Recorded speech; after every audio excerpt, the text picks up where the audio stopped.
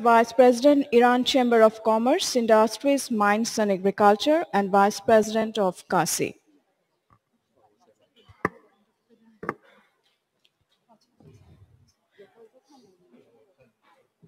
Dr. Pedram Soltani. Mr. Ashish Goupal, Managing Director, Marico, Bangladesh Limited.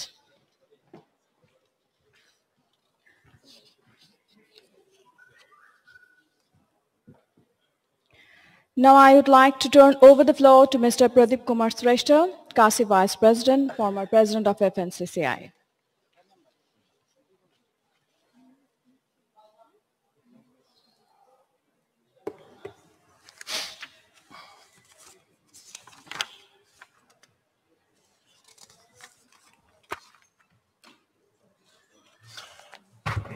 A very late good afternoon. I think after a long full day session, I know to keep you all holding here in this session will be a very, very difficult task for all of us. The whole day, the deliberation has been so interesting. Now, I will leave it to the panelists to make it more interesting than what they have done in the previous session, so that you all go back with a very good some enlightened deliberation from all the panelists. The session that I'm told to be chairing is, of course, the pursuit of equitable and sustainable growth. But before I go to introduce the panelists, I must thank ABCCI, the organizing team, president, and the whole members for having all of us here. The way this deliberation has been done from the day one, from welcome dinner to the inauguration this morning, and the very two previous session has been very, very enlightening. And I'm sure every members who have attended will go back with the very fond memories and something new to carry home and tell their friends and family that the program of CACCI, 33rd CACCI conference in Bangladesh was worth, and tell them also what they missed also in Bangladesh, I am Pradeep Shrestha. I am the past president of the Federation and now the vice president of the CACCI. So I think I also need to be introduced to you, I'm from Nepal, a landlocked country. And I say we have been sandwiched between India and China, But I say we are the cream of the sandwich. We are the cheese of the sandwich, So you have to also know what country I come from, what advantages we have in our country. This morning I was trying to say, but the time given was so limited that I could not share what I wanted to share, Anyway, but the potential of hydropower, tourism, and the agriculture sector is so high that those who are not visited Nepal, 2020 is our Visit Nepal year, so please do come to Nepal. We like to show you and make you see what Nepal can offer. This session is a very, very interesting session, And we have a five prominent learned speakers. And some are doctors, some are very, very experienced. And I don't need to, curtail them with the timings because we are already much ahead of what we should have started. We should have started by 5 o'clock. Now it is already 5:30, 5:35. So I was supposed to be finishing the session by 6, actually, but I don't know whether it is possible or not. No, I mean 6:30. So I will try to limit my, I request the speakers to limit their presentation, make it short and sweet so that we have a little bit of time for the questions, And at least from the audience, should there be any question, I think we can also share on that. So I would like to introduce, to save time, I'm going to introduce all the speakers myself, a very, very short speaker. And should they need to add more, probably they can do that also. The first speaker, Mr. Abul Kalam Azad, who is also a very prominent personality in Bangladesh. And he also is the principal coordinator for SDG, the Sustainable Development Goal Affairs to the Honorable Prime Minister Office of Bangladesh. So his presentation will certainly let us know the subject that he's going to touch on. The next, of course, is Dr. Pai-Po, Pu Lee. He is from Taiwan, and he is the Secretary General of International Cooperation Development Fund of Taiwan. The details are already there with you so I don't want to linger with the introduction. The third speaker on the very right is Ragnar Gudmundsson. He is resident representative in Bangladesh for the International Monetary Fund. So I'm sure he'll be one where their institution could help the growth, development, and bring prosperity in this region. And to my immediate right, he is Dr. Pedram Soltani from Iran, who also happens to be the Vice President of CACCI and the first Vice President of Iran Chamber. We'll be looking forward to hear from him, his Iranian experience, and touching the subject that we are going to discuss on.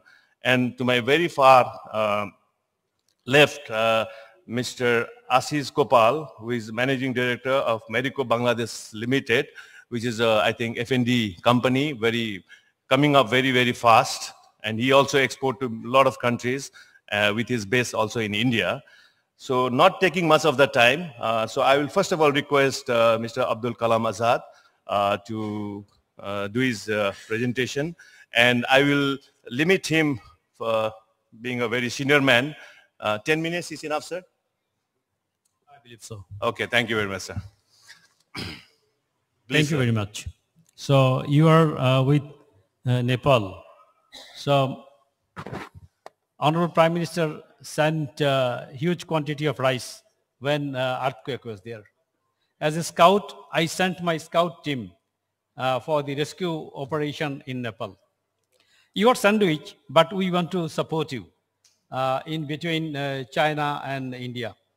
So always our Prime Minister extends her cooperation for the landlocked country like Nepal and Bhutan. So thank you for your nice introduction. The topic is very interesting. The equitable and sustainable growth. This is the main theme of the Sustainable Development Goals, SDG. And you all know, SDG says, no one left behind. So, the no one left behind and the topic of today's discussion is the same. I will limit my discussion on the issues, especially in education, health, agriculture, industry, social safety net, and if any other time permits. If we look into the growth of Bangladesh in last 10 years, our GDP, it's multiplied 3.5 times. And our annual development program, ADP, is 7 times. So this cannot be imagined in any of the country. So the political leadership is the basis for that.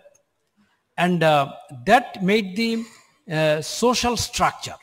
If I look into the education, you see, on the first day of the year, 1st of January, last year, see, about 360 million copy of books were distributed free.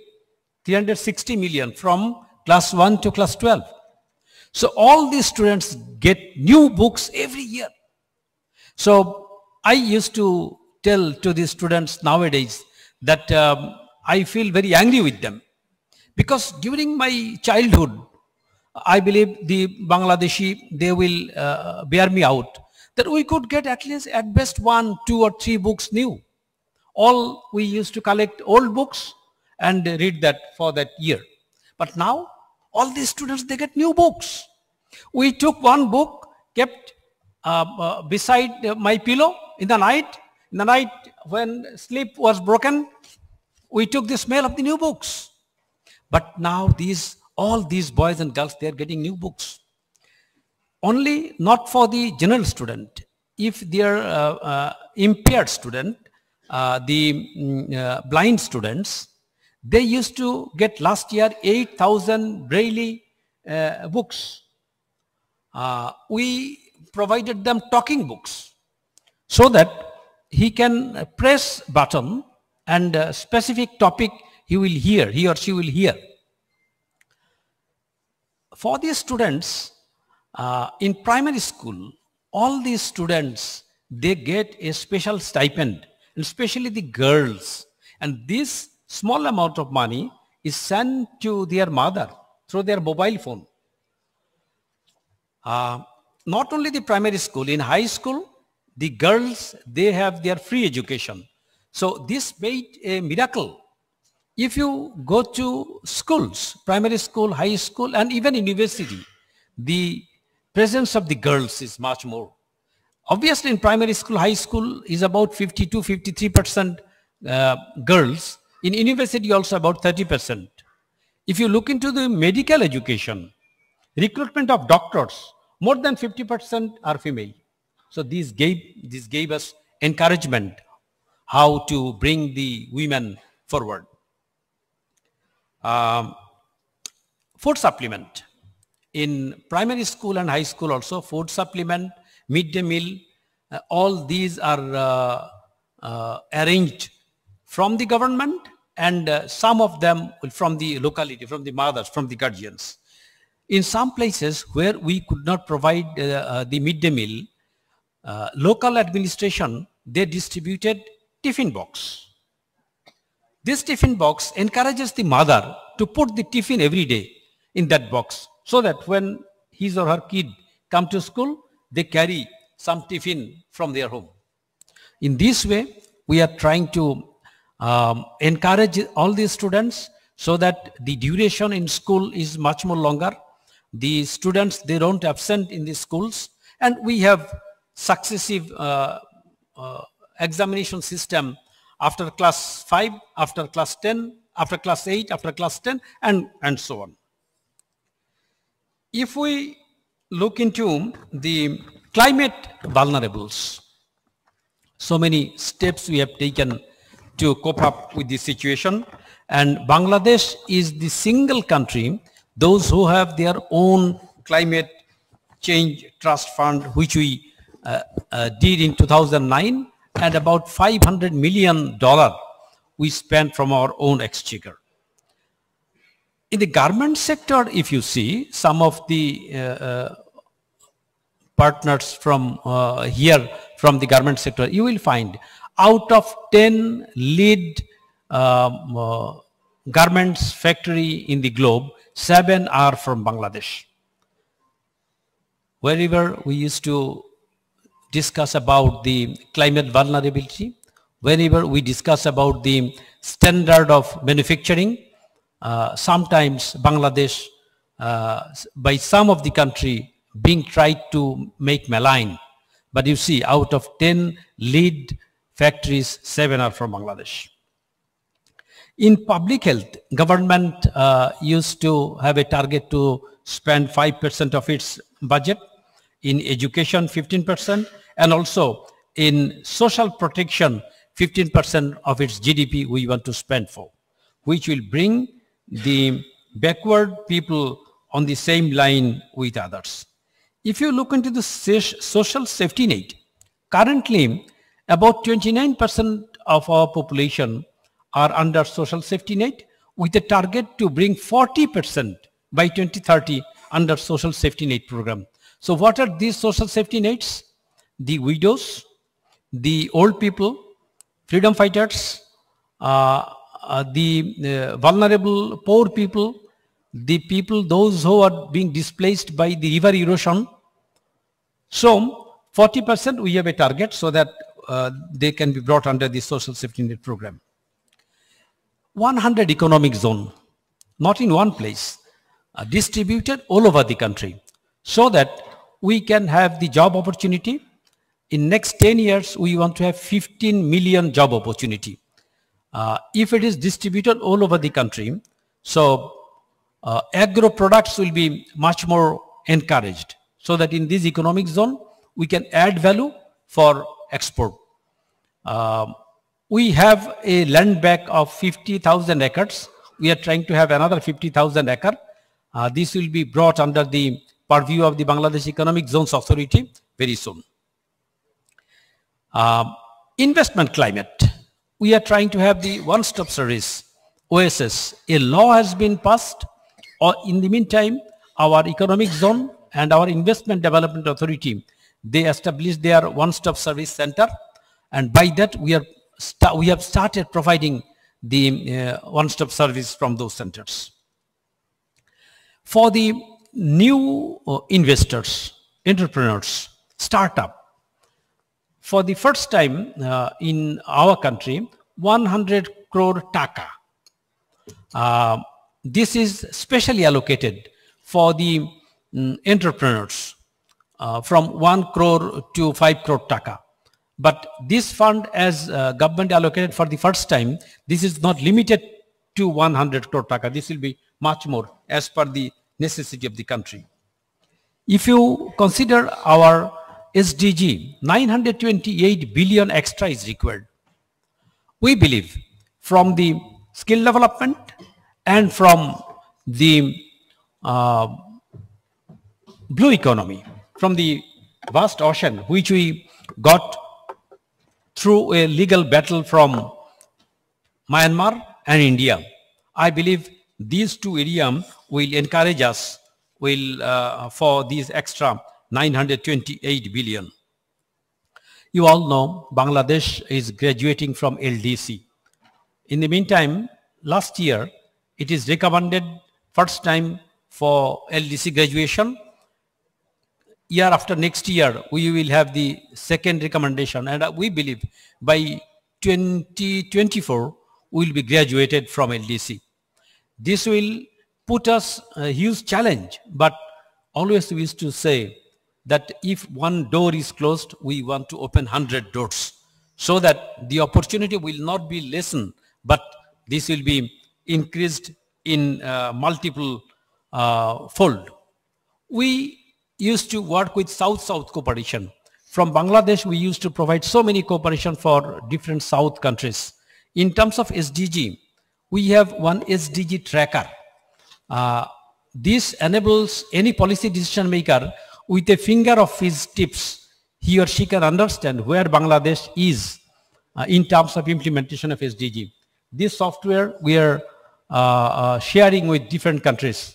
If anyone, you can see in our website, and we used to share this with different countries. So South-South cooperation, triangular cooperation, we work and we extend our support to all of you.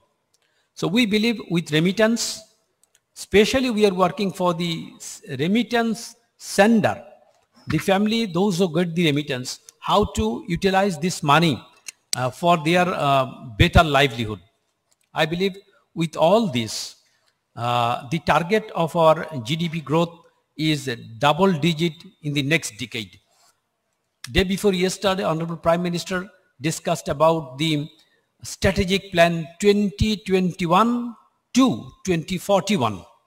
So a 20-year strategic plan Bangladesh is going to finalize in a couple of months. And this is another information for the global participants that Bangladesh, this is the single country, those who have a long-term visionary plan 2100 Delta plan, where Bangladesh needs to go. So our successive plan steer is by 2021 we want to be a higher middle income country. 2030 we want to implement the SDG.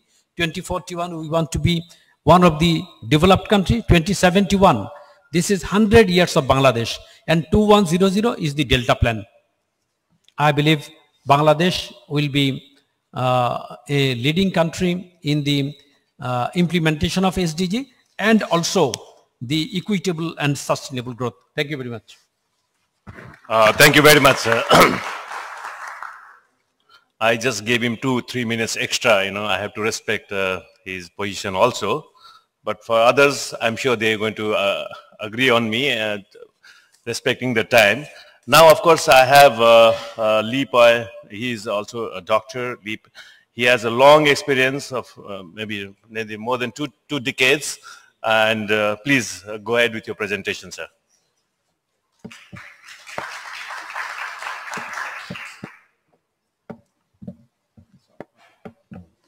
Thank you, Chairman.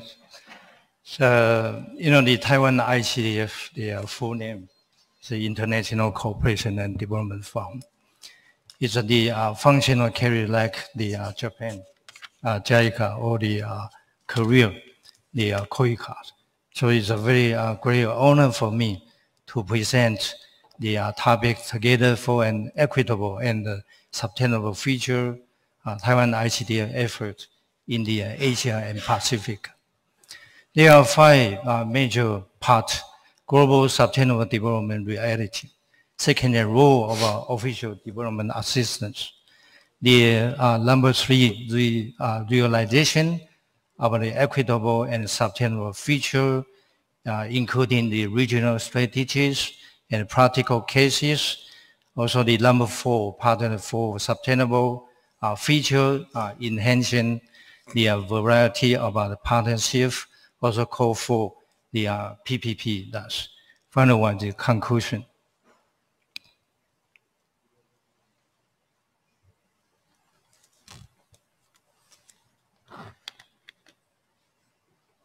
Sorry.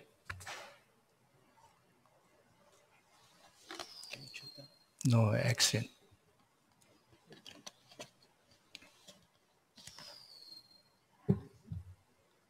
What? No? Sorry.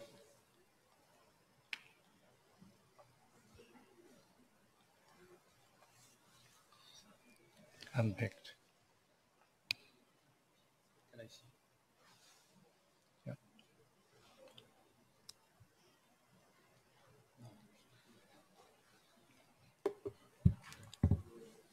You have the other one to, I think the battery must be weak. PPT. No? So laptop থেকে support করেন আপনারা? Please. Okay, yeah. Next slide. Okay, next slide. Okay. So the reality here, according to the UN statistic, in year 2013, for the poverty reduction, little bit decline compared to the before.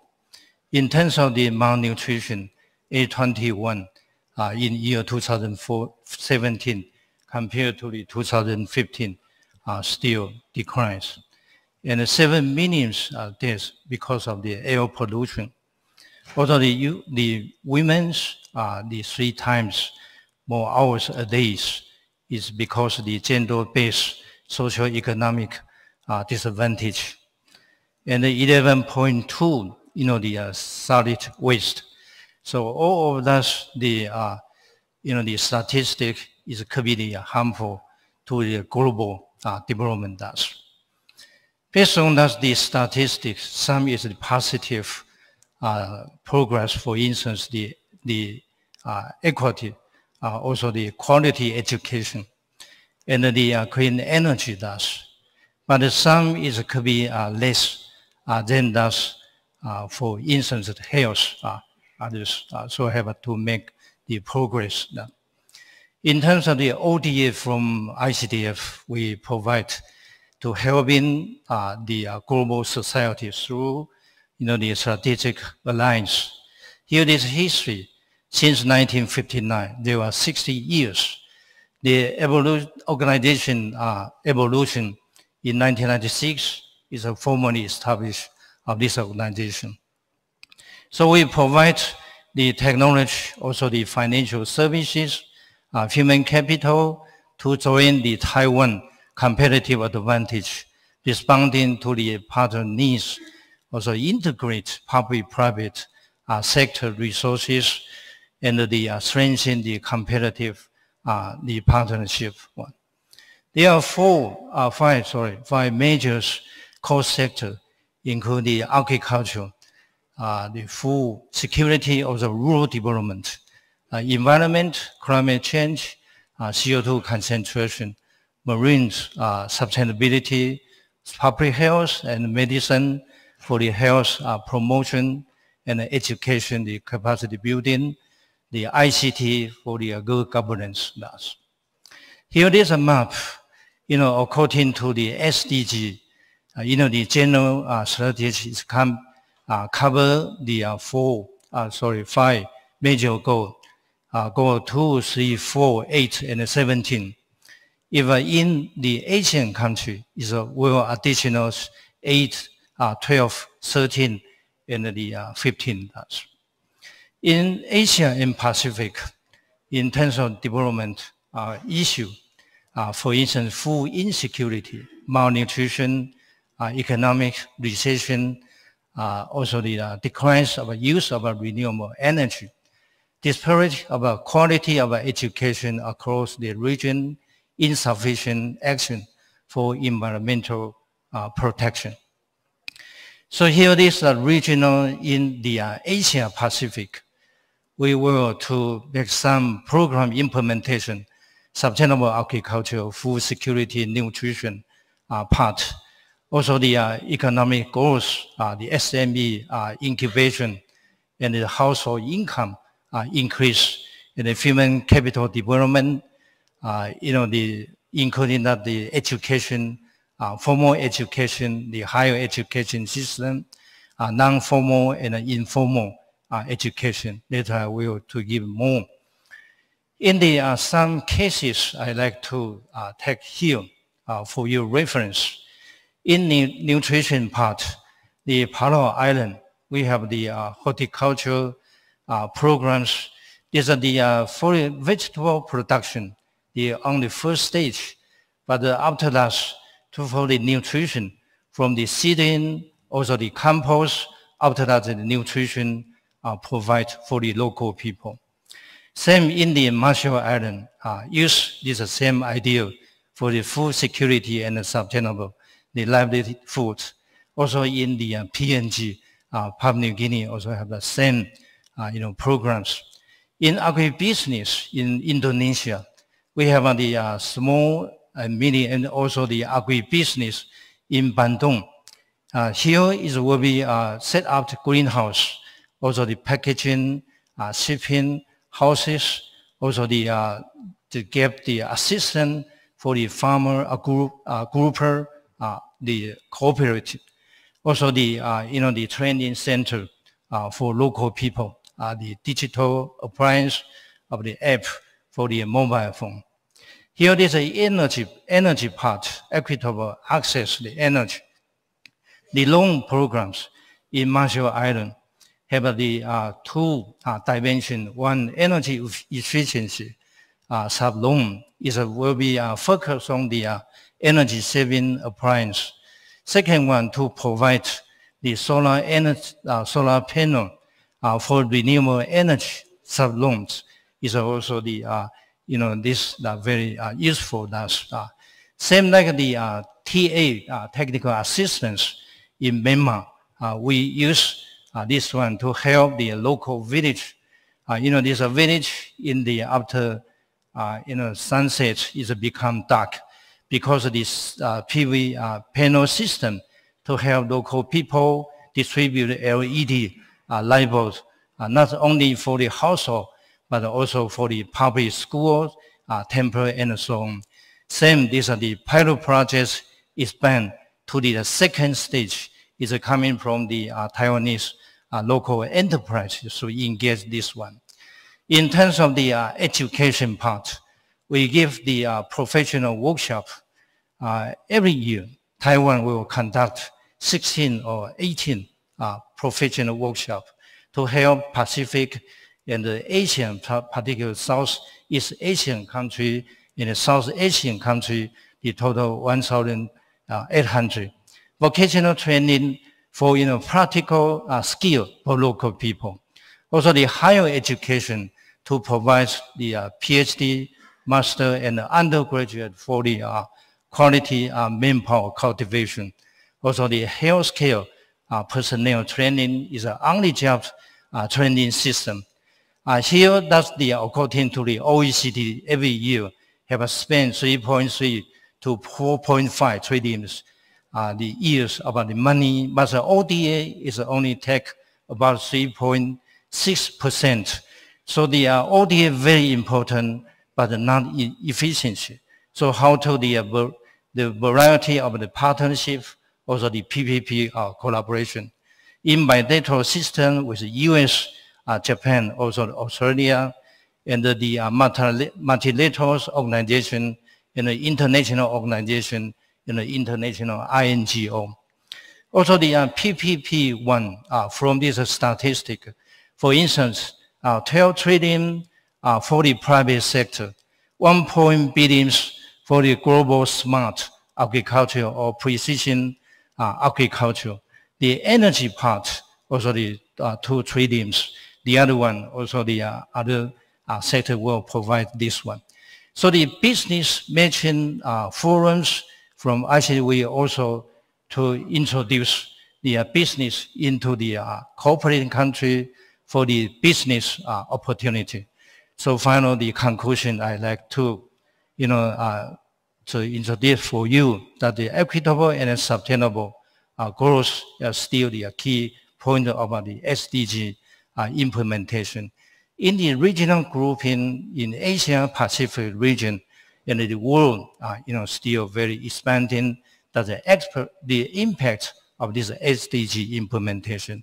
But the most important, the private sector, particularly for foreign direct investment, is the one of important part for the private sector development. Thank you for your attention.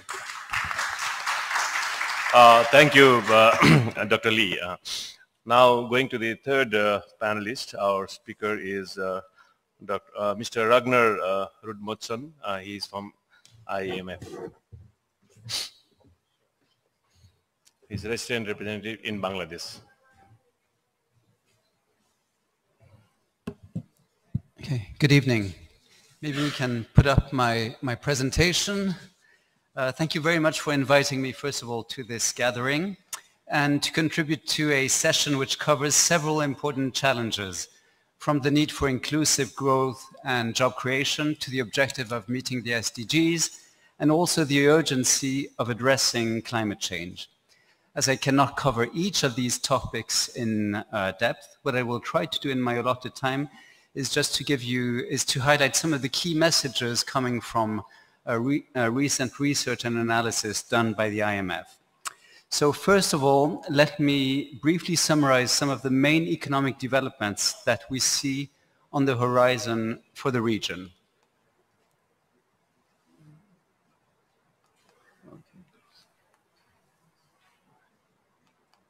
Okay. So what we observe, first of all, is that while Asia Pacific is still the world's fastest growing major region, contributing more than 2/3 to global growth, near-term prospects have deteriorated noticeably over the last 6 months. Growth in Asia is now expected to moderate to 5% in 2019 and 5.1% in 2020. And what's interesting is that this would constitute the slowest expansion of the region since the global financial crisis in 2008. As you probably know, the headwinds stem from prolonged global policy uncertainty, distortionary trade measures, and growth deceleration in the economies of important trading partners in the region. A major contributor to this uncertainty has been the trade tensions between the US and China and the tariff escalation that has taken place since 2018. And you can see this illustrated on the right-hand side of the chart. So really the deterioration in the trade relations between the US and China have had a major impact not only on the trade relations between those two major powers, but for the global economy as a whole. And Asia has notably suffered from a marked deceleration in merchandise trade and investment, and this has been weighing on economic activity, particularly in the manufacturing sector. So exports in Asian emerging markets have been shrinking since late 2018, and this has been largely dragged down by weak intra-regional trade, especially with China. In China, GDP growth slowed to 6.2% last year. It's 6.2% year over year in the second quarter of this year. And our high-frequency indicators all point to a continued deceleration in economic activity. So the trend that we saw at the end of the first half of this year is being continued in July and August. And this kind of slowdown and these tensions are reflected in the business sentiment that we see both in the US and in China. So what we also see, what's very important, is the extent to which these trade tensions have an impact on the financial markets. What we see is that following a tightening in conditions through the first quarter of 2019, financial conditions for Asian emerging market economies have eased since April 2019, and capital flows to the region have been robust. So this is let's say, a positive trend for the region in a difficult global environment. However, as you can see in the right side chart, capital flows to the region reversed once more over the last 2 months following the announcement of some follow-up trade escalation, tariff escalation measures. So overall, while financial conditions appear set to remain accommodative over the coming year, we must be careful that an abrupt change in financing conditions and a change in the global appetite for risk could lead to a tightening of financial conditions and a reversal of capital flows, and that could lead to a further slowdown in growth for the region. So what does this mean looking forward? What this means is that in this uncertain global environment, we need to focus on policies that are aimed at buffering this slowdown where necessary, strengthening resilience to growing downside risks, and also raising inclusive medium-term growth. On the fiscal side, fiscal policy should support domestic demand in countries where this is needed and where there is fiscal space. Monetary policy should generally remain accommodative and calibrated to local circumstances, and financial sector policies should be strengthened as needed to ensure that the accommodative monetary policy that we are witnessing does not lead to a buildup of financial stability risks. Moreover, and this is more from a medium-term perspective, structural policies really need to lay the groundwork for strong, sustainable, and inclusive growth over the medium term. How do we achieve that? First of all, further trade integration, including in services, along with product and labor market reforms, would not only help offset the demand shock from slower global trade, but also facilitate the adjustment to realigning global supply chains. Revamping infrastructure, enhancing regulatory frameworks, and further opening the private services sector to investment could also help raise potential growth.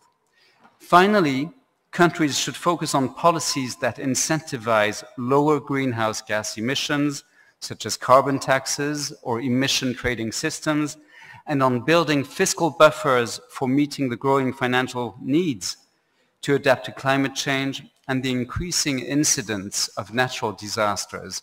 We know that there are several countries in the region that are particularly vulnerable to natural disasters, including Bangladesh, including Sri Lanka, including the Maldives, the Philippines, and these countries need to generate the financial resources to invest in adaptation strategies. So when we talk of equitable and sustainable growth, one of the main challenges for policymakers is to create an environment that's conducive to new and productive jobs for the labor force. And the challenges that we see for the Asia region are quite different according to which subset of countries you're looking at. In some of and you can see this in particular in the left-hand side chart, the countries on the left, including Thailand, China, Vietnam, and Malaysia, and Indonesia even. In some of the advanced economies and the well-established emerging markets of the region, the big challenge now is in fact population aging, which, as we know in Japan, has already led to lower nominal GDP growth and high fiscal costs. The main challenge for countries with aging populations will be to stimulate labor supply by promoting the participation of women and the elderly in the labor force, including, for instance, by expanding the provision of childcare facilities or increasing the retirement age. If we look at other economies in the region, the countries with the green columns, especially those of South Asia, we have a very different situation, because these are countries with young populations and a high potential demographic dividend. For Bangladesh, the working age population is expected to peak around 2035, for India and Nepal around 2040. For those countries, one key priority to harness the demographic dividend will be to create adequate job opportunities in the formal sector. How do you do that? Beyond investment in physical capital, the governments need to focus on investing more in human capital, in particular education, upskilling, and measures to broaden access to education over life, and vocational training in particular. Let me move now to the SDGs. So while there's been some considerable progress over these last years, notably with most ASEAN countries on track to eradicate absolute poverty by 2030, the region still faces significant challenges to achieving the SDGs and improving economic welfare. Moreover, income inequality remains elevated in most countries, and the shift towards manufacturing is having an impact on environmental sustainability. So regarding the likelihood of reaching the SDGs, one essential aspect is naturally that of financing, and this is where the IMF comes in general.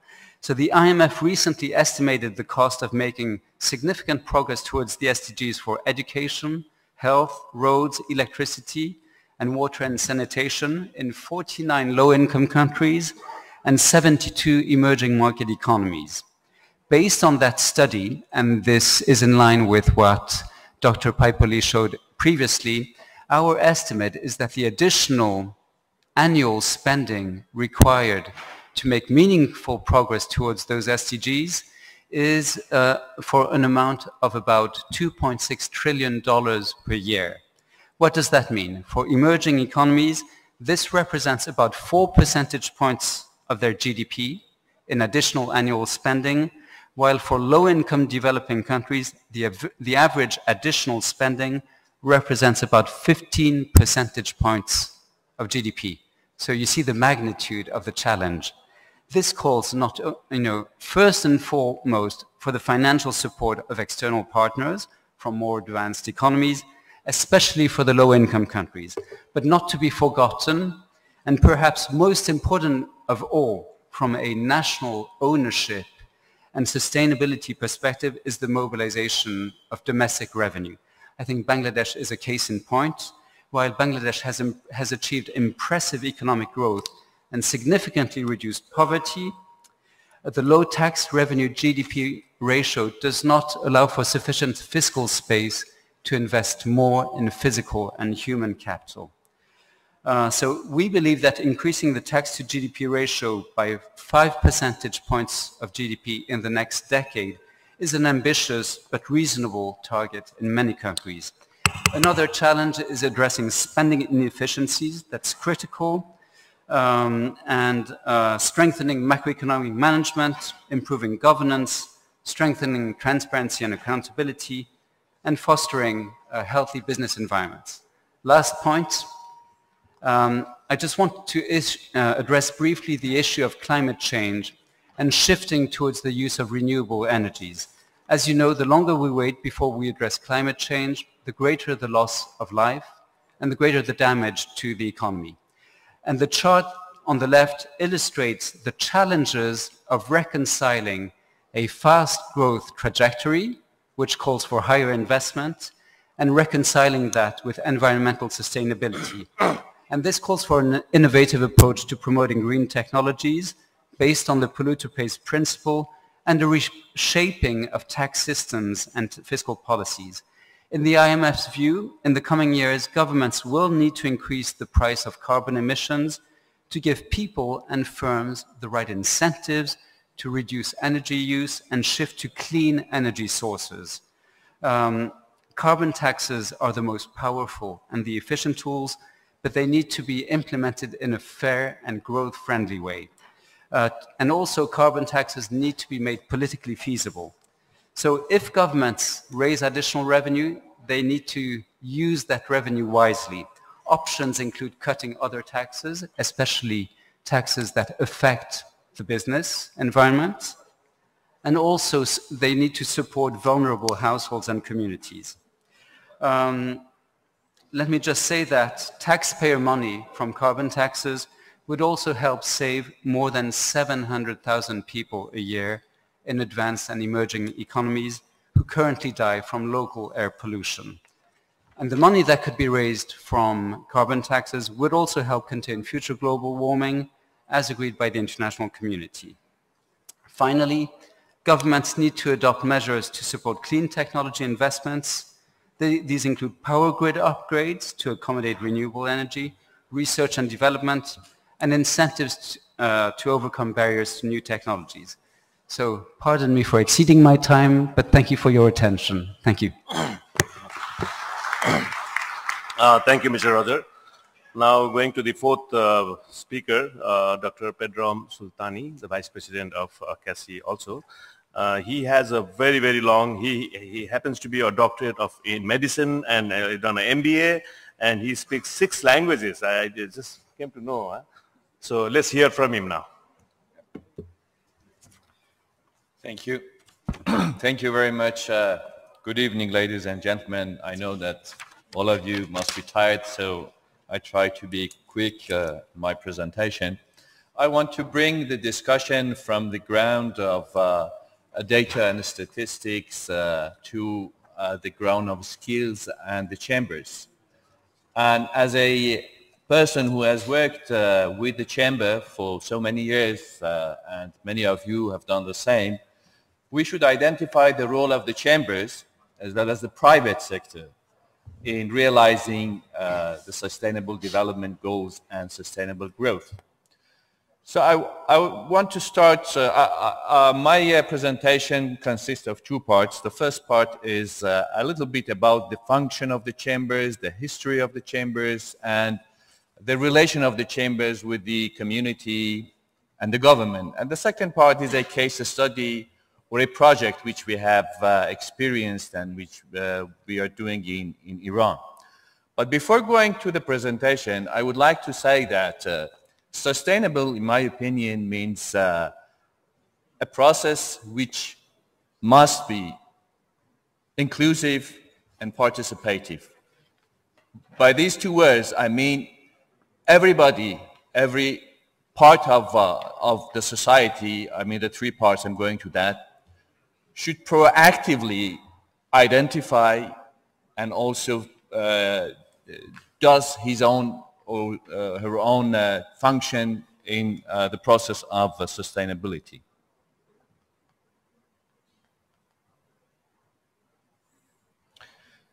So the capacities of the chambers, as you all know, I can categorize them into just a few categories. Chambers are a pool of the SMEs. That means they have the network of the SMEs. They have access to small and medium-sized enterprises which don't have enough resources in order to participate and in order to do their own task or role, even if they understand that in the process of sustainability and fulfilling sustainable development goals.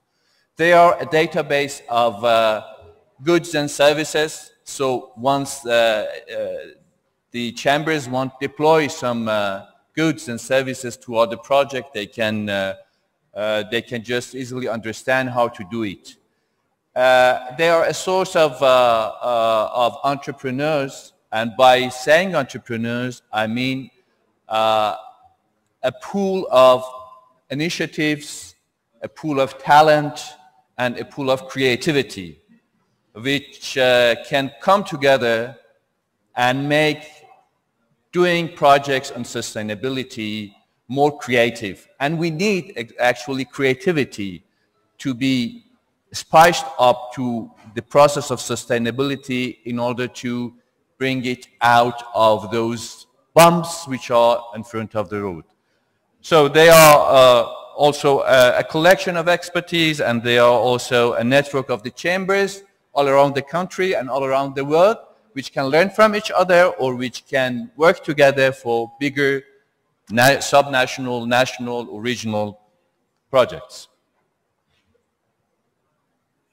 I have prepared a video, but I think the video must be played over there.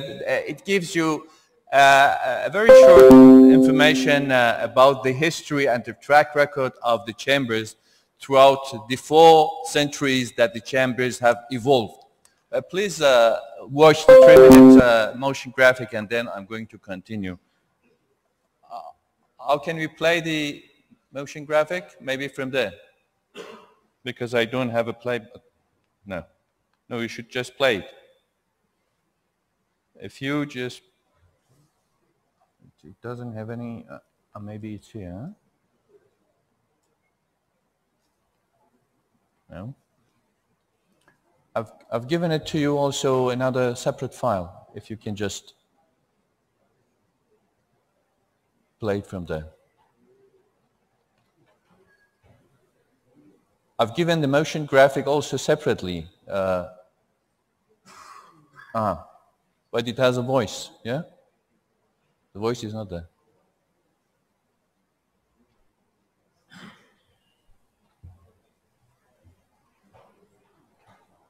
Just push them up.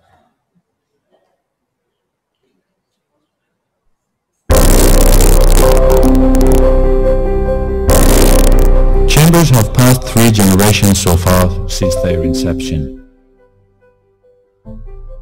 Chambers in their first generation were mainly focused on maintaining private sector's relations with the government in order to create a better business environment for their members.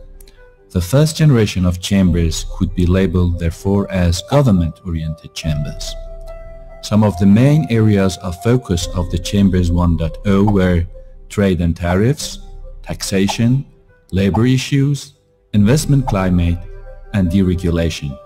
In other words, the first generation chambers' mission was to decrease business adversities for their members. The second generation of chambers could be called as member-oriented chambers. At the dawn of the 20th century, chambers realized that they could employ their abilities to provide more services to their members. They started issuing certificates of origin, authenticating commercial documents, dispatching trade missions, organizing business networking events, and giving training and education courses to their members. So the second generation chambers, Chambers 2.0, concentrated on building and increasing members' capacities.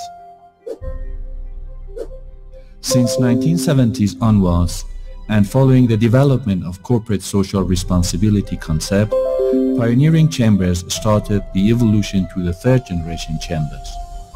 As the representatives of the private sector, they deemed to be more responsible for the overall negative externalities of economic activities. So the third generation chambers became society-oriented. On this path, society-oriented chambers, Chambers 3.0, executed some initiatives. Some of them focused on CSR promotion, some partnered in environmental campaigns, others delved into youth enabling or women empowerment projects, and many others appeared more frequently in charity activities.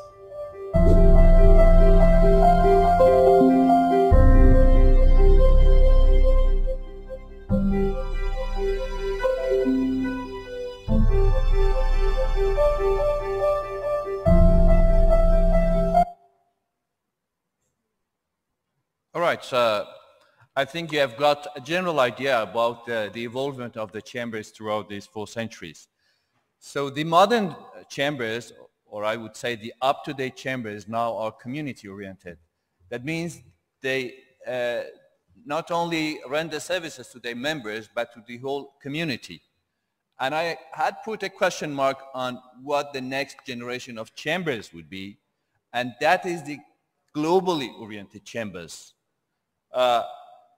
we all know that the scale of the problems and the conflicts and the issues which we have, they have grown all over these years, so that issues like sustainable development goals have been defined to tackle with those issues which are actually threats for the whole world, for the one world we have, not only for a single city or a country. So that now we are just confronting with a bigger scale of the challenges, but don't actually know how to cope with them and how to manage them. So the conventional way of the governance in each country is a form of a hierarchy, is a pyramid on which the government stands on top, and the civil society and private sector are on the bottom. So commands used to come top down and demands used to go bottom up. So this relationship has brought the current situation which we have. What we should do in order to realize and in order to fulfill our mission for the Sustainable Development Goals is to try to reinvent the form of the governance in the countries. From the hierarchical model of the governance, we should go to a kind of network governance, where the government sits at the core of the network, and the tasks and responsibilities will be distributed between the government, the civil society, and the private sector, and everybody feels or takes himself responsible for the challenges of the society, of the country. So now, as Mr. Gudmundsson correctly mentioned, one of the main challenges of reaching to the Sustainable Development Goals is how to finance them. We are in a world that there is a conflict between the government policies. From one side, they want to gather as much tax as possible. From the other side, they are competing with the other countries for the betterment of the business environment. And then they are giving some tax exemptions. So these two policies are conflicting. What to do for that is just to change the form of the governance, so that the contribution from the community and from the society also will add up to the funds of the government, so that they can accelerate the pace of the Sustainable Development Goals. So that means in this form of the network governance, all three parts of the society are the players of sustainability. And that is what has been put in the centerpiece of the 17 SDGs instructions by the UN. By this concept, I will go to the case study and to what we have done in Iran. And I'm short of time, sorry, but we thought that we should learn from things which are the track record of the chambers, as well as we should put into the skills and the abilities of the private sector and the chambers in order to define a project which is participative and inclusive. We defined the project by the name of My Iran Campaign in order to build 100 schools in less developed areas and mostly remote areas of Iran. All of them primary schools, because we learned from the World Bank that the effect of primary education is more than double of the tertiary education in growth. So then we started to build 100 schools. By the time we reached halfway, we received some calls from the teachers or from the locals saying that they need some fixing in the schools, or there are some problems there. So we realized that still a piece of the puzzle is lacking. What was that? That was that they didn't have the sense of ownership on the schools that we used to build for them. So we just modified the model. We went to a remote village. We sat with the villagers over there.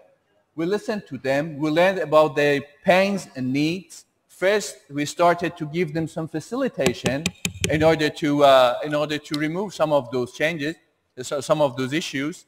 And also, we selected a courageous architecture for building a school which could be also a tourist attraction for the village. By that time, we got to know about the skills and abilities of the village. So there were some kind of needlework which was previously done by women there, but they stopped doing that. So we gathered them all together. They started doing the needlework again. Just the colleagues, they created a page on Instagram for them, and the page has currently more than 40,000, 50,000 followers, and they are selling those needlework, and 100 women out of 250 women there are working in this startup. And that is a village startup. And more than 10 of youngsters, they are doing the marketing and the procurement. So through that, they were able to contribute in building that school. 15% from the budget of the school came from those poor villagers. And also we got some share from the government and from the private sector. And we started just rectifying the problems they have in the sanitary system, and also just teaching them some skills, and then building the school. Now the village has been completely changed from a hopeless group of people without any skill, with bad situation of hygiene, and with miseducation and lack of a school. It has been an example in the country. I've run out of time. I'm so sorry for that, but I just wanted to say that we should identify the role of the chambers, the role of the private sector. We should sit with the civil society. We should sit with the government. We should try to reinvent the governance model of the country. Otherwise, we cannot fulfill the SDG goals or any other coming challenges in the future. Thank you very much.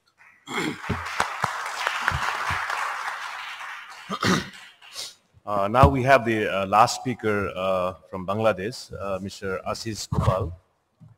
He is the Managing Director of Marico, Bangladesh. Please go ahead, sir. Good evening and salam alaikum. For last 10 minutes, I'll try and give a perspective from the corporate sector, and my presentation I'll request you from, it's a thought starter rather than a point of view.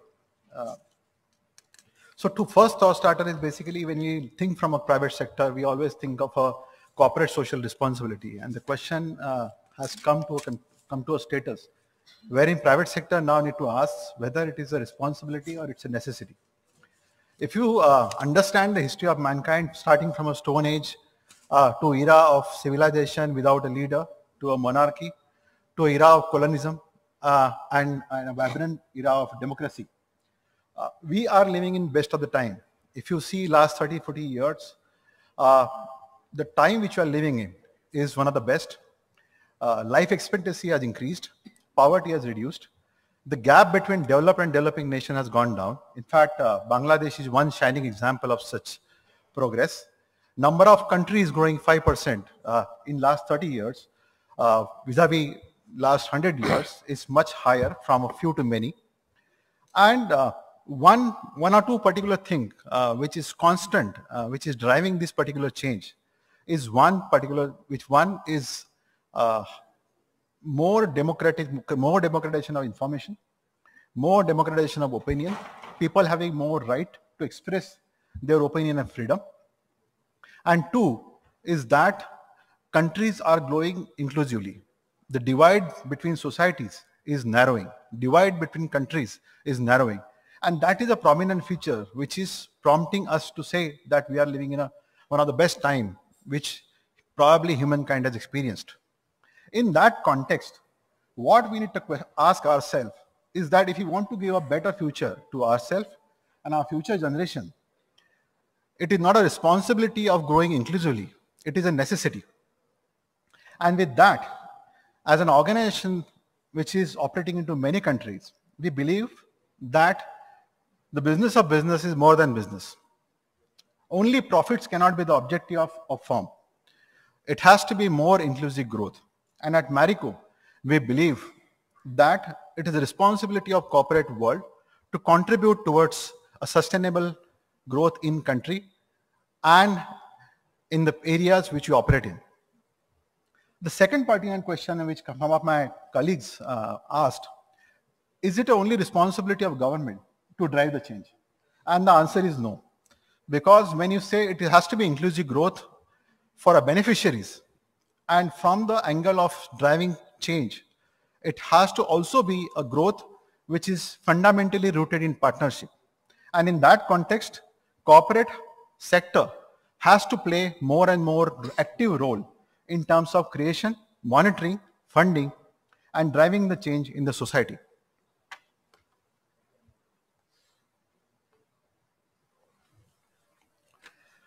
With the same philosophy as an organization, we believe that a purpose which gives meaning to our existence as an organization is to make change in the lives of people we touch, to transform surrounding in a most sustainable manner by nurturing and empowering the people we touch for maximizing their potential. We believe that we are a consumer company.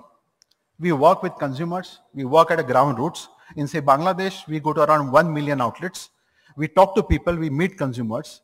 Our understanding of consumer society and the changes which are seeping in at a ground level, if incorporated in developing a model, we can create a far winning model. Globally, as an organization, we are aligned with education, community sustenance, healthcare, and most importantly, for any growing country, fostering innovation. Because we believe the next level of growth for our developing countries will only come via innovation.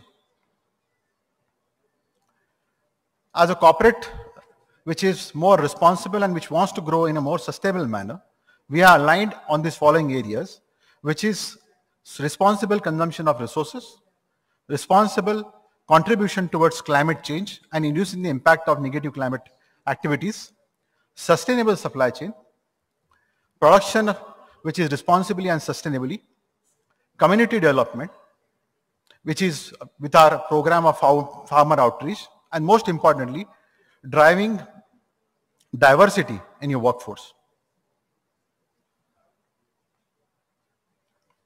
In Bangladesh, we are living our purpose by making a difference in unlocking the human potential. We believe that it is extremely important that we create an infrastructure in the country which can take country towards a future generation.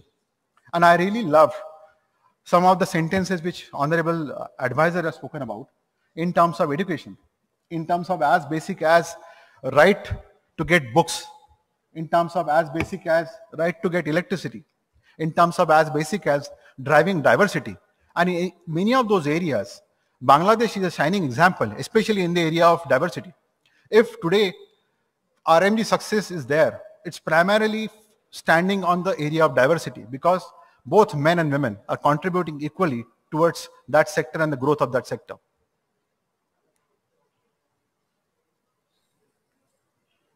In Bangladesh, we are working with a flagship program of SOPNO. It is in collaboration with UNDP and Honorable Government of Bangladesh. Currently, the impact we are already working, impacted around 9,000 women in the areas of Satkhira and Kurigram. We intend to touch the lives of 65,000 ultra poor women with a secondary beneficiary of 260,000 surrounding families and a coverage of around 1,000 unions around 22 districts. In this endeavor, we identify ultra poor women, we equip her with a life training and assured wages for a certain amount of time. From that wages, she saves some money and create a rightful living wherein after the program ends, she can create a future for herself. In this endeavor, it is not about giving charity. It is about giving a respect and a respectful living to that woman wherein society, because of her poor status, were denying her that respect. It is making her stand on her feet so that she can create a sustainable livelihood for her family. Second program which we are working in Bangladesh is a program of Adammo. Here again, living with our principle of making a difference in the lives by unlocking potential. We are enabling a training to a differently enabled people by giving them a professional training so that they can seek employment with that training and again stand on their own feet. In this endeavor, we have also partnered with a couple of private organizations like BRAC, Bikash, and I'm really thankful for these organizations coming in with us and partnering in our journey, wherein we can give that rightful and self-respected living to people who were neglected in society earlier.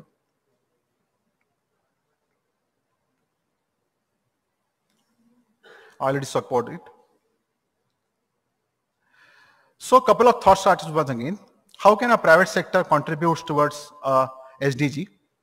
As I said earlier, we can co-create, develop, design programs which can drive the changes, which can have an impact at a ground level. Capital stewardship is expected from a corporate sector. Partnership beyond monetary contribution in terms of fulfillment by active participation of members. Just to give an example, in our Adammo program, we have encouraged our members to go and design programs such as merchandising, giving voice for a call center, helping them and training those people by going on ground. Now, at one level, we were empowering those people to get sustainable living. At other level, members of Marico were fulfilling the purpose of their existence by contributing towards society and still working in the job. Many of the organization doesn't give that option, but this is a great example that how can you work and still contribute to a society and create a meaning for organization as well as your existence. We can help SDG and especially a social sector in terms of monitoring process, build an effective mechanism around it.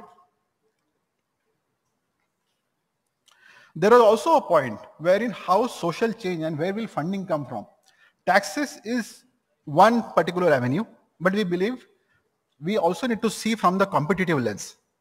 While we can have the parallel mechanism wherein more and more corporate sector can be encouraged to contribute towards SDG goals, and there can be incentive towards corporate for contributing that.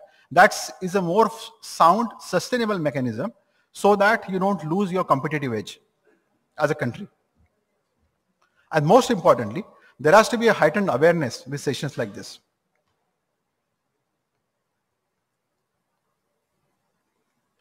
We already pledged 1% of our profits towards SDG goal in Bangladesh.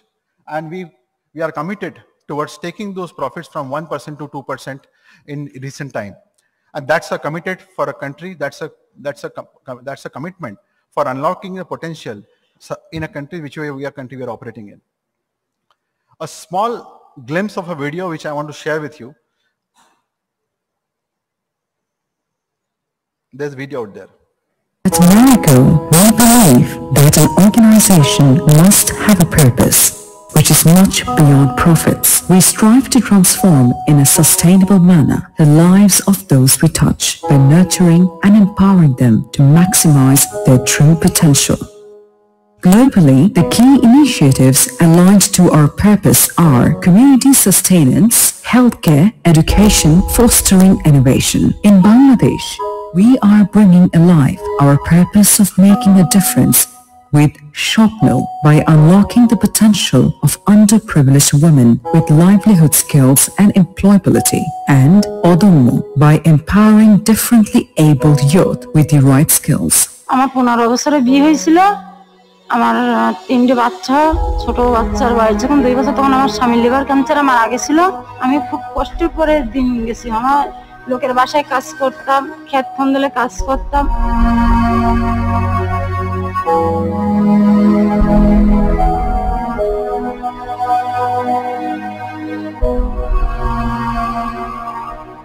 মাইকি পুরস্কার করলো যে স্বপ্ন প্রকল্প কাজ আইছে 2 বছরে আমি ওই কথা শুনি পরিষদে গিয়েছিলাম মানে লটারি হলো লটারিতে আমার নাম বাদলো এই বলে আমার কাজ দিল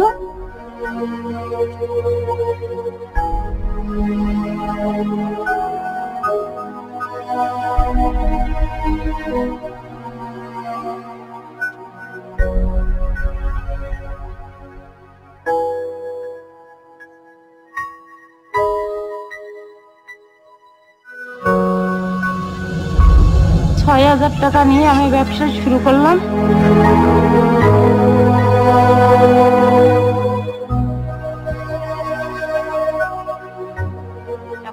কাজ উঠে গেছে, আমার 95,000 টাকার মাল আছে আমার দোকানে। মেরিকো বাংলাদেশ ইউএনডিপি ও স্বপ্ন প্রকল্পের মাধ্যম থেকে আমার জীবন বদলাই দিয়েছে। আমি এখন খুব সুখী, খুব খুশি। আমার নিজের জন্য, আমার পরিবারের জন্য আমি এখন সুন্দরভাবে স্বপ্ন দেখি। With Odomo, we have made a beginning with specially abled youth getting jobs in private sector. Yeah, thank you so much.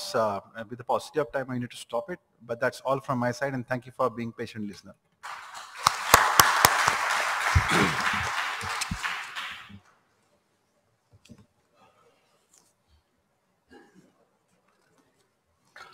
I think the five brilliant speakers have covered many points which has been very illuminating and enlightening for all of us.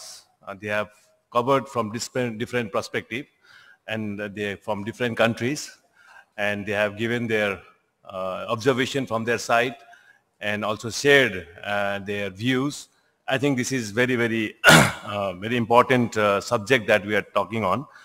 Just if there is any question you like to have from the team here in front of me, any questions you like to raise?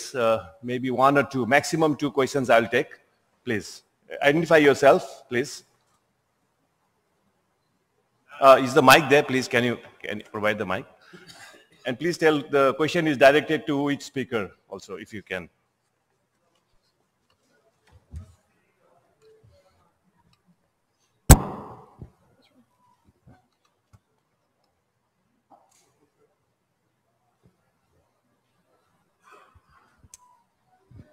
Good evening.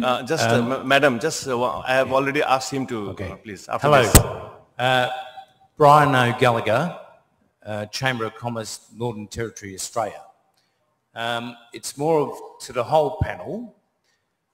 I believe what we've been talking about this afternoon is really important. But it's also about diversity and about how the chamber movement can move on. And I think there is a challenge, because if you look across the room, most people across the room are my age or older. They're in suits, they're in ties. But the business community has moved on.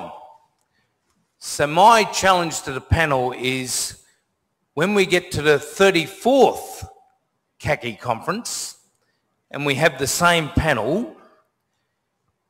is it possible, or is it a vision to have, we could have two youth entrepreneurs who are CEOs, who are developing businesses in the digital age and so on, and very highly successful? Could we also have two female CEOs who are highly successful across the nation, the world, as well as ourselves and distinguished guests like yourselves up there as well? Because I think we've, as a chamber movement, we've got to start representing the broader business private sector community. And we keep talking about it on slides, but we don't actually see it in the people represented. So there's a challenge for CACCI. And it's a positive suggestion, because I think our youth and our female business community are just as valid as everyone else, and they need to be represented on the stage like everyone else. Any comments? Thank you. Would anybody like to take up the question? Yeah, I think, madam, yes. First we take the questions, then we'll answer together to save the time. Huh? Good evening. I am Dr. Firdausi Begum, a scientist and also entrepreneur. I was held in the meeting. So I'm just asking one thing, that I'm supporting what he said, that next 34th CSC meeting, we must invite young and successful entrepreneur. Should be. I am fully agree with him.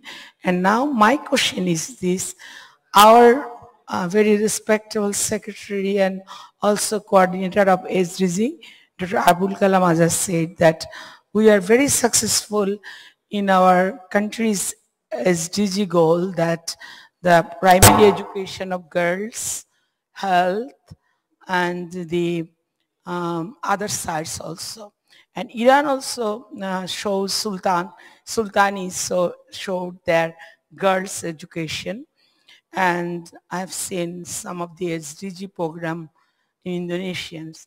So in girls' education, the dropping, you have experienced. I'm working in the villages with the farmers. So I have some experience that they enter into the school, but in the after the primary school, the dropping percentage is coming out that time. Our government is very much concerned about it, about the dropping out. But I want to know that the other countries, that they have any study or any data of dropping out after primary education of girls' educations. And next, I have one question to IMF.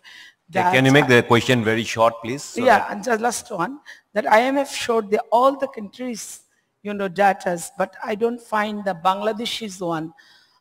He's shown the Asians, different countries, even in India, but I have no any data from Bangladesh. So can he explain that? Thank you very much. I'm just taking two questions. So anybody from the panelists would like to take up this question? By the way, just to tell you that we have a differentiation for the youth also. They have a tomorrow, I think, for the young entrepreneurs, the session is there anyway. Mr. President, you'd like to say something, sir?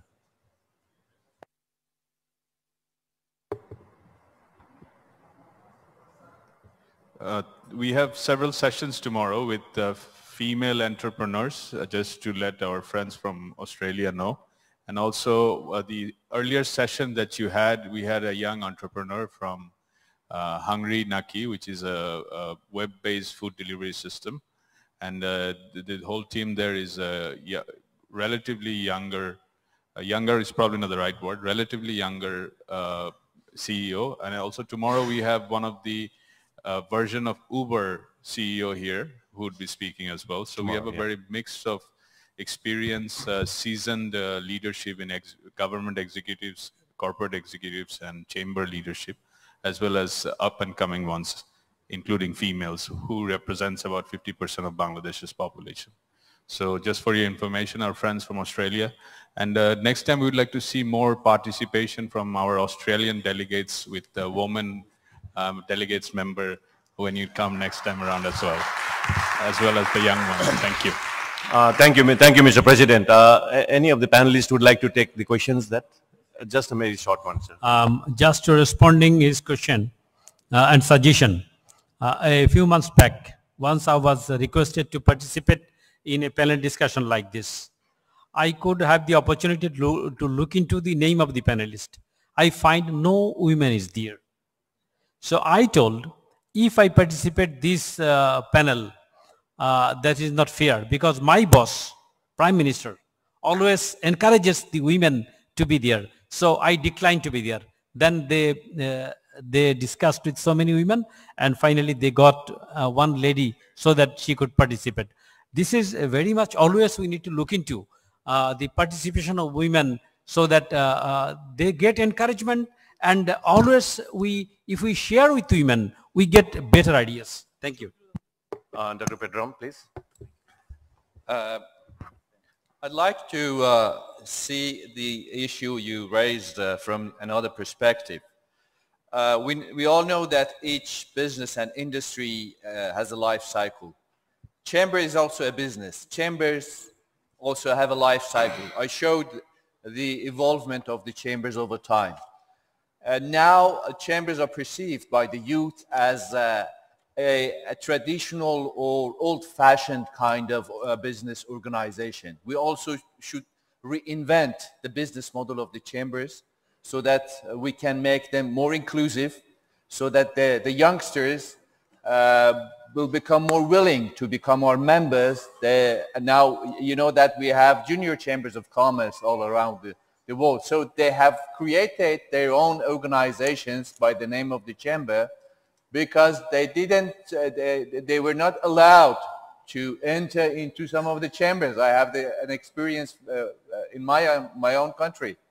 And then they separated themselves. So we should reshuffle the model we are gathering, and we are just sitting with each other in the chambers. We should make them more inclusive. Sustainability is not only about those goals. It is about also our form of the organizations like the chambers. So we should make also the chamber model also more sustainable.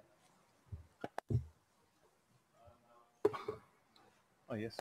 Yes, first of all, to wholeheartedly agree with the suggestion to have more diversity on panels, but also more diversity and participation in economic life, I think. And from that sense, and coming back to the question on Bangladesh, I didn't refer to Bangladesh specifically because I was asked to cover all countries in the region. But I think, you know, there is a key issue of participation of women in the labor force in Bangladesh, which is considerably lower than for males. And I think there are maybe two important priorities in that regard. That's access to education, but not only primary education, mostly secondary and vocational education, and the acquisition of skills that are important for integration into the formal labor market. Then another very important issue is access to finance. And access to finance is not only about microcredit, it's access to formal credit through the banking system, where you can have more capital, more expertise, more support from corporate advisory teams. That type of access to formal financing mechanisms is, I think, a major challenge still for women. And I think, you know, what's interesting to note in the case of Bangladesh, Bangladesh achieved major successes in integrating women in the labor force, especially in the RMG sector. You know, the development and the growth of the RMG sector in Bangladesh owes to the participation of women in this sector. I think a worrying trend is that as we see more automation in the sector, we see that the participation of women in the RMG sector in Bangladesh has been declining. And that's an indication, maybe, that these women either do not have access to the supervisory jobs or to the acquisition of some of those skills that are relevant in a world where automation will become increasingly important. I think this highlights some of the challenges that we face moving forward.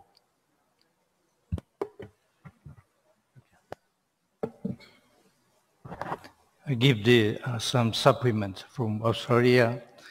You know, that's my presentation mentioned as, you know, the SDG implementation is they have spent 3.3 up to 4.5 trillions. You know, the ODA money that come from the, you know, the OECD, DAC, including the emerging, that's the 180 billions is still a big gap. And I mentioned that the 3.6% for the, you know, for private sector involvement, it could be the hope for the SDG implementation. So just, you mentioned the entrepreneurs, it could be the good opportunity part.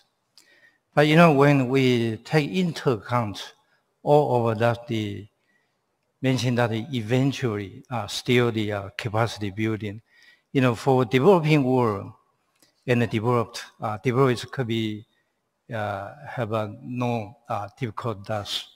But in developing world, for instance, the financial part also the data collection and the data analysis could be, have a big problem thus. So that the capacity building, for the young generation, through the education, also the that creates many opportunities for the young people, even the women, including us. Thank you. That's I'll answer the last question, and as I promised that I will bring in a different perspective on the thing of girls getting dropped out from the school. See, any outcome is fundamentally driven by the belief, and we believe because we work with the consumer, and there is statistical data which proves that the education of a mother is linked to the progress and the prosperity of family.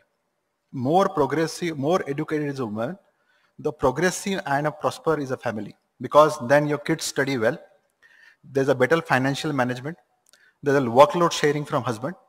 So if that particular aspect needs to be changed, the belief surrounding that needs to be changed. There has to be a propagation of a belief that if a girl studies, she brings in the progress and the prosperity of family. And slowly, slowly things will start changing. Thank you. I think the panelists covered most of the points, and the response, the answers has been also well given. My observation actually, we are born, in this planet to live, not only to exist. And the gap between the haves and the have-nots is widening. And such forum like CACCI could be a platform to, harness the opportunities that we have with each countries, each nation, or individual, so that we network and not work, So you have to be networking in this platform to, share your ideas, views, opportunities. And there is a saying that one flower doesn't make a garden. So we have many flowers, So a one prosperous nation in a region is not going to make a difference, So we have to see the growth, the balanced growth is equally needed. So in order to make this world very happy, prosperous, sustainable, I think we have to work and believe on you. So there are challenges, there are opportunities. We live in a society where a lot of challenges are there with us, but it's up to us to tap the opportunities and fight the challenge. Nobody is born with everything. If you are born poor, that's your problem. But if you die poor, if you are born poor, this is not your problem. But if you die poor, then that's your problem, So the problem, I think, what I am trying to share with you is, everybody has the opportunities.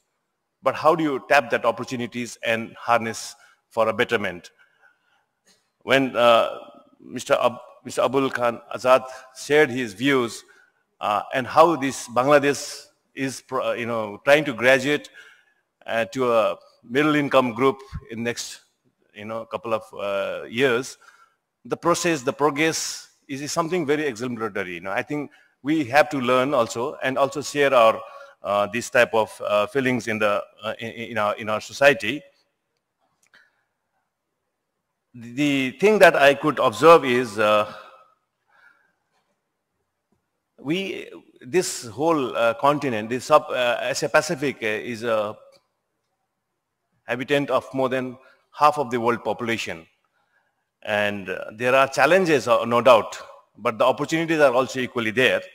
So the 17 SDG of 169 targets, which was announced by the UN in 2015, despite of the progress that we have made in the last couple of years, I still feel that within the region, it's not really possible to achieve by 2030 unless we have to change the mode and the speed of our, the development.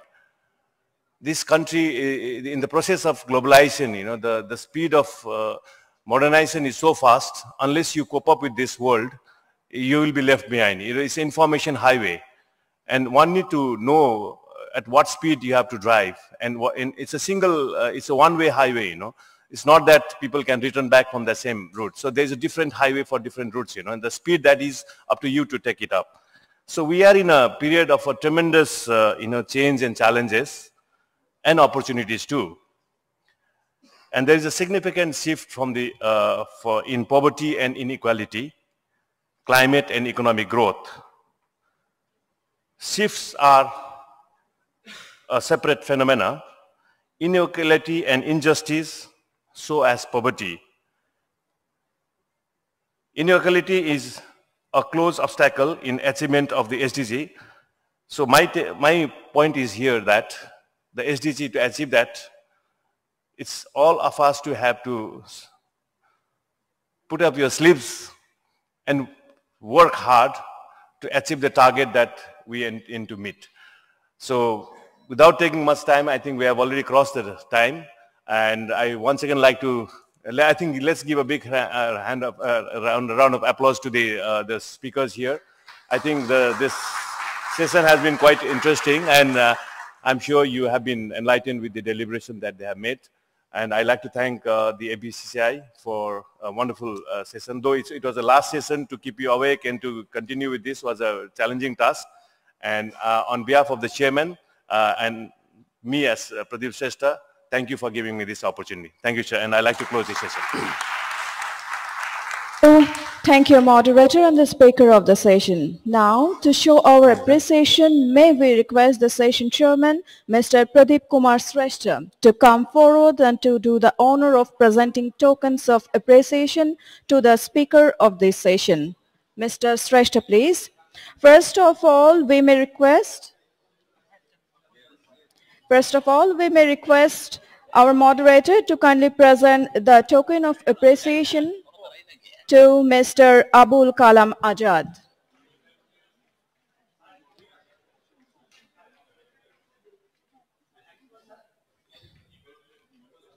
Now, we may have our next speaker, Dr. Pai-Po, please.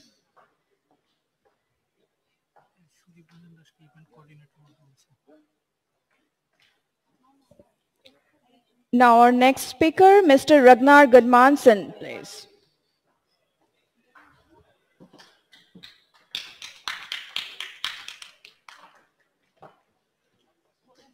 Now, Dr. Pedram Soltani, please.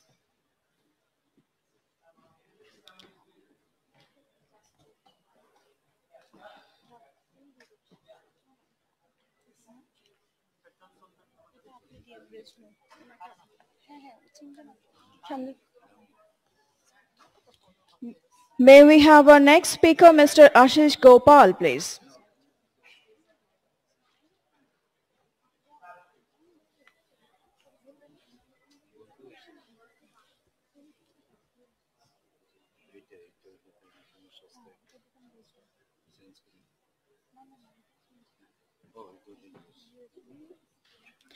Now, we would like to call Mr. Rajul Karim Riznu, Vice President of FBCCI, and Mr. Shujib Ranjan Das, Event Coordinator and Director of FBCCI, to present a token of appreciation to the session chairman.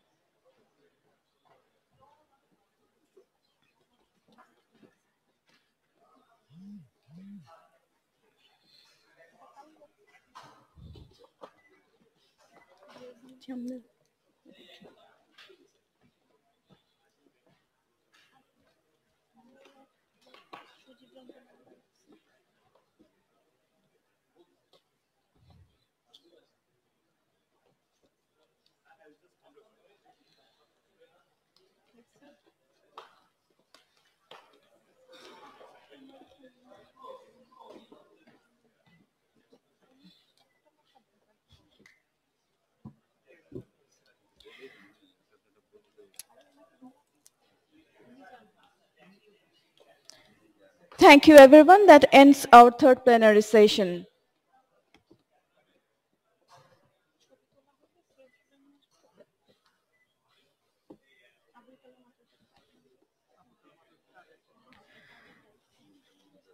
We would like to invite all our registered delegates at the dinner at 7:30 p.m. at poolside. Thank you.